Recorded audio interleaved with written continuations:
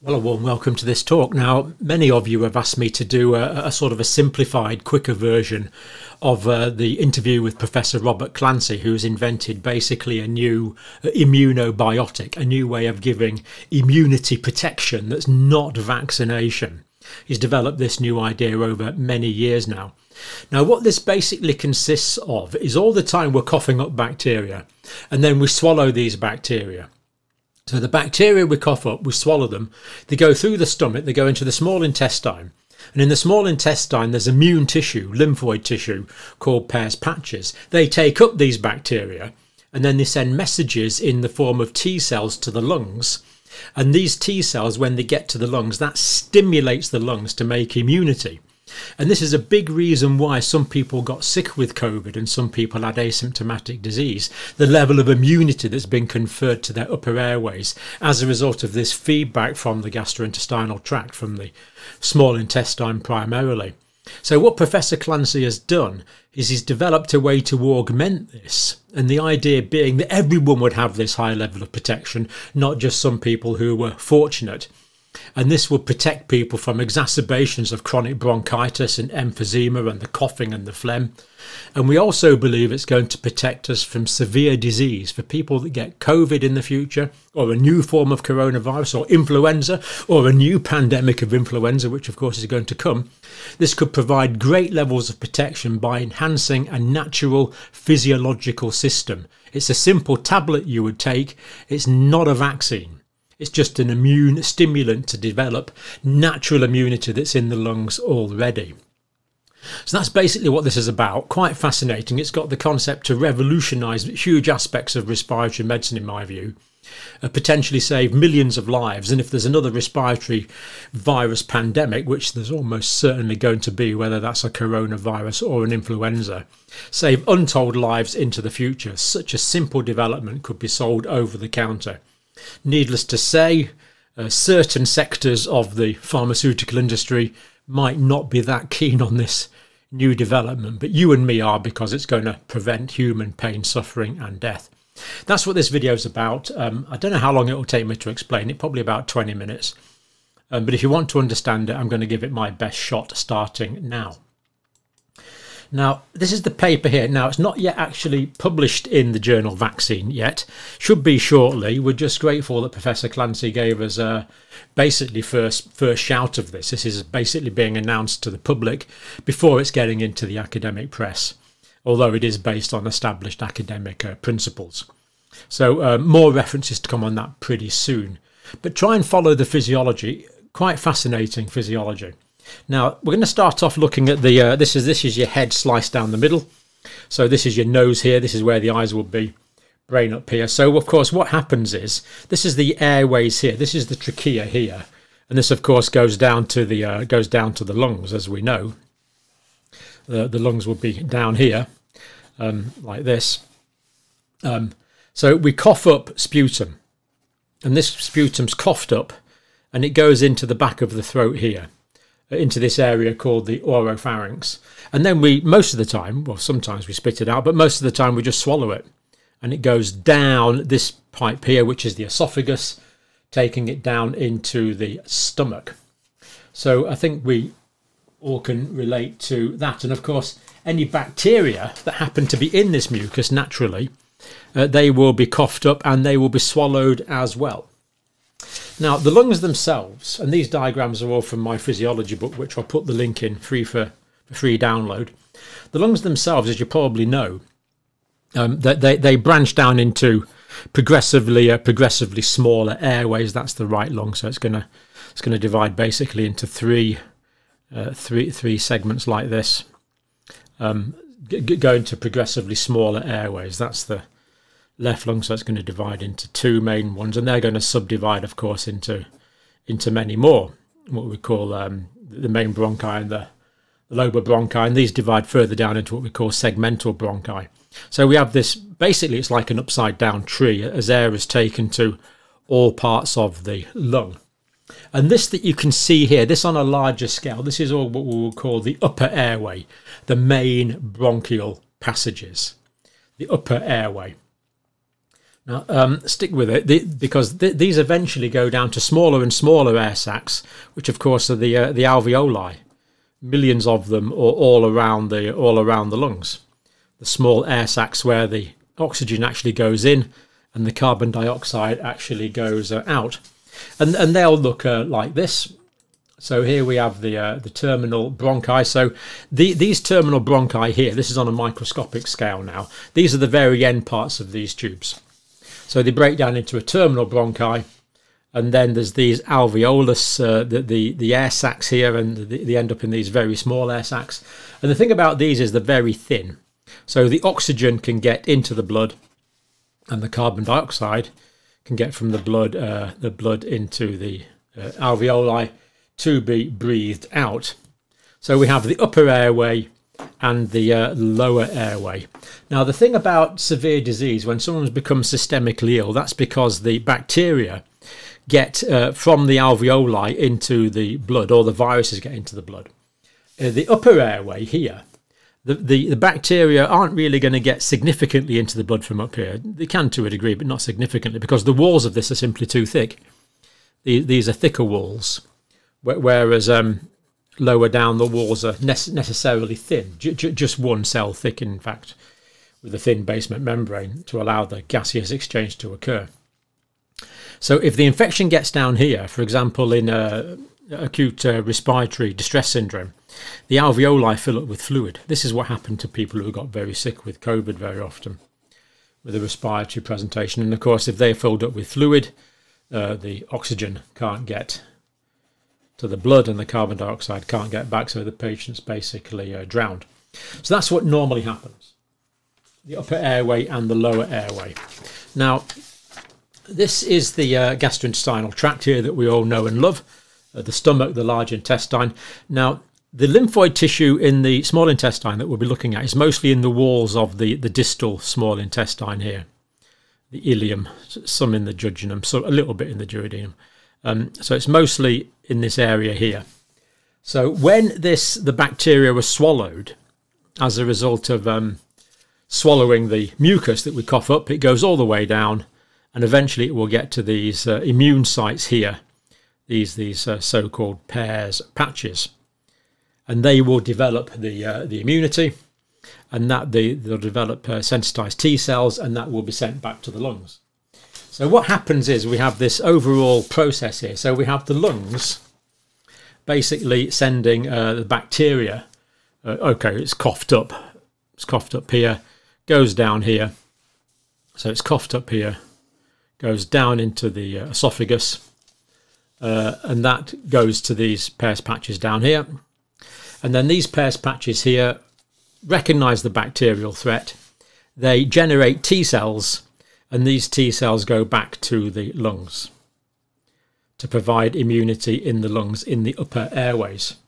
So we have the lungs sending the bacteria to the intestine generating the T cells, and then the immune protection going back to the lungs in the form of these T cells, these T helper cells, lymphocytes, giving immune protection in the lungs. And the reason that some people get very sick and some people don't is varying amounts. In COVID, for example, or indeed influenza, is how resistant they are to that specific virus or bacterium, a virus in the case of influenza and COVID, of course. It's how resistant they are to that specific one, but also how much of this innate general immunity that they have, which has been stimulated by these T cells going from the lymphoid tissue in the intestine to the lungs to generate more immunity in the lungs. And when you've got more immunity in the upper airways, all the bacteria are killed in the upper airways and they never get down to the alveoli. So hopefully we never get systemically ill. So many of you, for example, will have had COVID asymptomatically. It's only a minority of people that get sick when there's a failure to compartmentalise the infection in the upper airways and stop it getting down to the lower airways. And that's what Professor Clancy's new development will greatly enhance. This system works naturally, but this new way of stimulating it, just using dead bacteria, no vaccines, no injections, greatly enhances that process. Now what I'm going to do is run through how this works. Now it's a bit mechanical, but it will get the message across. So this is the process that works. So bacteria such as Haemophilus influenzae stick to the respiratory mucosa. So we're breathing bacteria in all the time. They stick to the mucosa. Perfectly normal, natural defense mechanism. Next thing. Bacteria divide and colonise the mucosa, forming a microbiome. Again, normal. We wouldn't expect the upper airways to be sterile. They're there to protect the sterile lower airways, or hopefully sterile lower airways, but we wouldn't expect the upper airways to be sterile. So we have a microbiome there, which of course is quite acceptable. Now, it's only when these bacteria become, when they start to proliferate greatly and take over, causing infection and inflammation, that we will get sick. So to have some there all the time, of course, is perfectly normal. And this Haemophilus influenzae is a common one that is there. So as we know, bacteria are coughed up in the sputum. So when we cough up and then we swallow, then we are coughing up the sputum with the bacteria that's sticking to it. Therefore, the bacteria are going down into the stomach, into the gastrointestinal tract. This is part of innate human anatomy. This is why this is such a wonderful natural mechanism. So bacteria are coughed up in the sputum. Sputum is swallowed, therefore bacteria are swallowed. Most bacteria are simply digested in the stomach. Now we know in the stomach there are digestive enzymes and acid. That breaks down most of the bacteria, simply breaks them down, the same as it would a sausage or a piece of cheese. But a small percentage make it through to the small intestine. And these bacteria are taken up by this lymphoid tissue in the wall of the small intestine called Peyer's patches that we drew on this, drew so neatly on this diagram. These are the Peyer's patches here in the wall of the small intestine. Takes up these bacteria, recognises them as being foreign, and proceeds to make an immune response to them. So what is that immune response? Peyer's patches recognise these bacteria as foreign, and Peyer's patches produce a form of T helper cell to combat the infection. But now the T helper cells, of course, are in the gastrointestinal tract, whereas the bacterial threat or the viral threat is in the lungs. So what it does, these cells are labelled and they travel in the blood to the lungs. So they get from the lungs into the gastrointestinal tract by swallowing. They get from the gastrointestinal tract back to the lungs to confer the immune message via the blood, via these T helper lymphocytes. Same group of cells that are diseased actually in HIV, AIDS. That is a disease primarily of the T helper cells, although there's subcategories of T helper cells. Anyway, these newly formed T cells migrate in the blood to the lungs, then into the lung mucosa. That's the lining of the lungs that protects us, the mucus that protects us from infection.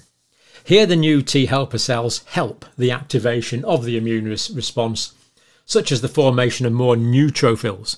Now these neutrophils are a form of white blood cell. But they can also patrol the mucus. And there's another type called macrophages, also a type of white blood cell that patrol the mucus to keep the bugs out. Now these neutrophils are phagocytic. Phagocytic means to eat. So phago, eating, cytic cell, they're eating cells. And they literally do that. They literally engulf viruses and bacteria, engulf them into their cytoplasm, pour digestive enzymes on them from their lysozymes and simply digest them, and they become a food for the cell. So they're broken up. So a perfectly natural process again. So these neutrophils are phagocytic. They eat any foreign material, such as any bacteria and viruses. They are not fussy eaters. They eat anything. They'll just gobble it all up. Gobble, gobble, gobble. If the viruses and bacteria are there, if the neutrophils are there, they'll get eaten up. Now the person now enjoys, because of the presence of all these neutrophils that have been stimulated by the T cells, the person now enjoys learned innate immunity. This new concept that has been developed and Professor Clancy taught us about. As bacteria and viruses are eaten and internally digested in the upper part of the lungs, they're dead. So cannot migrate down to infect the alveoli. So the alveoli are protected by the sheer fact that the neutrophils, stimulated by the T cells, gobble up all the bacteria and viruses. Therefore they can't divide, therefore they can't make us sick. It really is that simple. So these bacteria are now dead. The viruses are now dead because they've been eaten up and digested. So they can't migrate down to infect the alveoli and the gaseous exchange structure. So in other words, the infections are dealt with way high up here in the upper airways and never get down here to the lower airways, which are protected so people don't get severely ill. As the alveoli are not infected, they do not become inflamed. Therefore, they do not fill up with inflammatory fluid, leading to what we can call a consolidated pneumonia. Consolidated means made solid, because the alveoli fill up with fluid, they become solid, and that's a form of pneumonia. Of course, that can kill you. So that doesn't happen because there's no viruses or bacteria left. They've all been gobbled up to cause the pneumonia. Next thing, as the thin-walled alveoli are not infected, the viruses and bacteria are not present, so don't migrate into the blood, leading to systemic illness. So these walls naturally are so thin that if the viruses and bacteria do get down here, if they do get down to the lower parts of the airway, then it's not very far for them to get through, and they do. And that causes systemic illness and things like cytokine storm. So the idea is because they're not there, the person will be protected from these life-threatening conditions. So they don't get systemic illness. Systemic illness means that you feel sick, that you're ill all over, basically. In short, the person stays well. Brilliant, exactly what we want. As the T cells are very powerful stimulants of inflammation and immunity, we don't want them hanging around for a long time. Therefore, they are short-lived in the lungs. So these T helper cells come along. They give one heck of a boot, one heck of a stimulation to these phagocytic neutrophils. Say, come on, get going, get going. The neutrophils really get going. You get a population of neutrophils. That's self-sustaining. They'll hang around for months. But the T cells, because they go around stimulating so much immunity, the T helper cells, the body has designed them only to last for a very short period of time in the lungs. So they come, give this neutrophil macrophage system a really good boot, get it going, get it tip-top, but then the T cells themselves just shrink off because they are dangerous cells to have around. Therefore, they're short-lived. Brilliant the way that this is all worked out within the physiology of your lungs. However, the neutrophils that have been stimulated by the T cells, the neutrophils they have a stimulating, self-perpetuating. So the neutrophils actually release a cytokine that causes more neutrophils to be produced, and this goes on over a period of time. And what it basically means is you're protected by neutrophils probably for about 10 months. So this is long-lived protection. Once they've been booted up by the T cells, then they'll be there for a period of time. This means the upper airways are patrolled and protected for months after the episode of T cell stimulation by the neutrophils. But we need these T cells to stimulate them first, and the T cells would only come along if they've been stimulated by the bacteria in the Peyer's patches that we've swallowed, the bacteria we've swallowed. As the upper airways are kept clear of virus and bacteria, the lower airways are protected from descending infection. Now, people are always saying, to me, well, you know, I was all right, I just had this bit of a cold, and then it went to my chest. And then they come, and then they've got significant chest infection. They've got pneumonia. Thousands of times people must have said that to me. Oh, it went to my chest.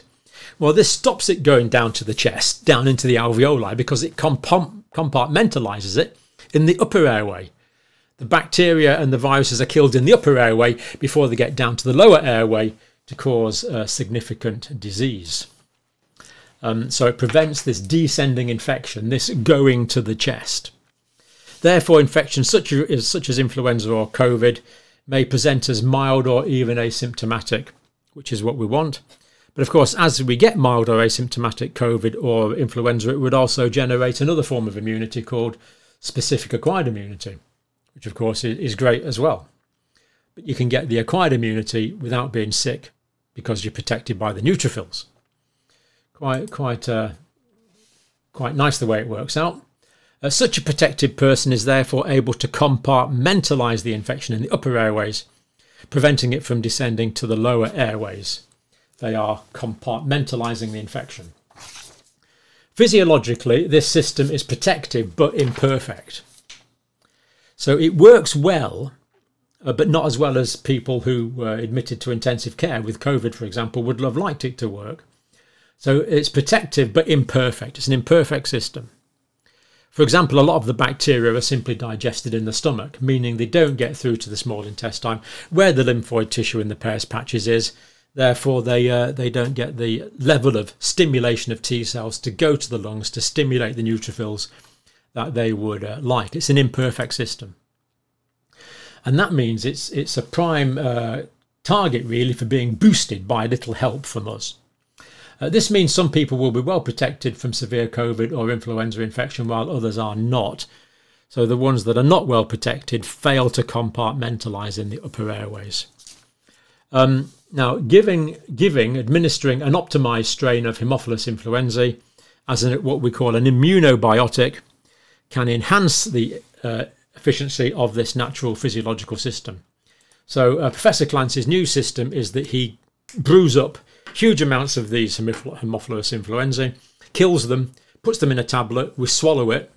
There's a coating around that tablet called an enteric coat. That stops it being digested in the stomach, goes straight through to the small intestine. That means large amounts of dead Haemophilus influenzae are presented to the lymphoid tissue, to the Peyer's patches in the small intestine. But even though the bacteria are dead, they still have the same antigens, and they are recognised as being foreign by the lymphoid tissue in the Peyer's patches, which will still produce the T cells, the T helper cells, which will go off to the lungs to stimulate the immune process, even though it's dead. So it's not going to cause disease in me when I swallow it because it's dead, but it is still containing that antigenic pattern, what immunologists call the epitopes, and that will still stimulate the immune system just as well as if, essentially just as well as if the bacteria were alive.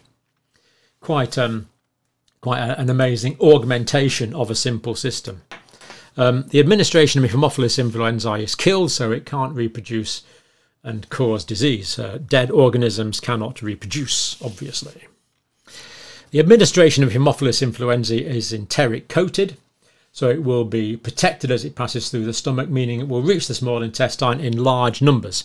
Dead, but in large numbers, therefore we get great stimulation of the immune system by the Peyer's patches, these lymphoid tissue in the wall of the small intestine. This will provide lots of stimulation to Peyer's patches. This is not a vaccination.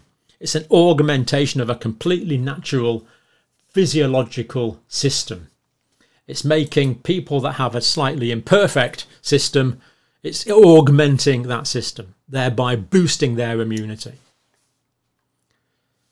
Very, very simple in essence. Very simple in essence. So it's not a vaccination, it's an augmentation of a physiological system. So the tablets that the Haemophilus influenzae, the dead Haemophilus influenzae will be taken in. A tablet could probably be taken before every winter, for example, as an over-the-counter medication. It's really hard to see how eating a few bacteria is going to have any significant side effects. So it could be an over-the-counter medication. You could just think, oh, I don't want my bronchitis to come back. I'll just take one of these tablets and protect myself again for the next 10 months or the next year or whatever it is.